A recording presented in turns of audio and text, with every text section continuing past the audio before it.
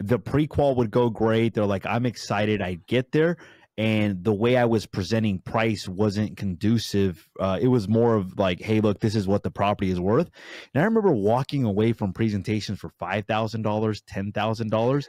Another agent would come, list it at their price, sell it in a week, or reduce the price one time, and then it would be sold. So one of the things that I also like to go over with clients as it relates to price is I have examples on my iPad. So I have an Excel sheet where we outline every single offer that we receive on all of our listings. And if they're considering the more aggressive strategies, one of their concerns will be like, well, look, I don't want to price it there, because if I price it there, people are always going to want to come down. Meaning if I price it at $1 million, everybody's going to want to offer me like 950 or 900.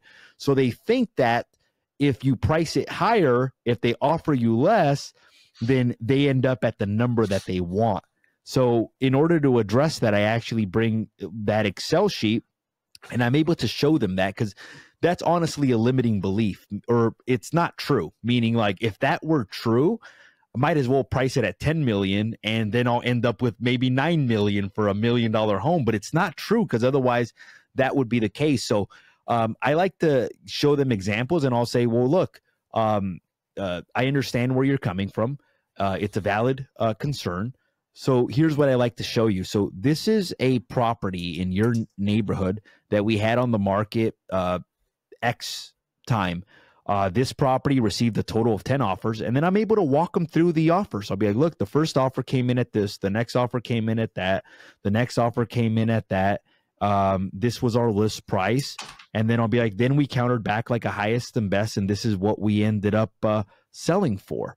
That right there, for me, it kind of shows them multiple things. One, it shows them that, like, if that is not true, meaning that if the property is worth more, the buyers won't let it sell for less, because they'll drive up the price to market value. It also lets them know that, like, hey, look, this guy knows how to sell properties because he's receiving more than one offer on the property. And it also lets them know sort of your process. So for me, it gives me a little bit of time to be able to kind of showcase the way that I handle situations where we have more than one offer. And I find that if you can showcase that the right way, people appreciate that, and they're like, whoa, this guy actually knows what they're doing.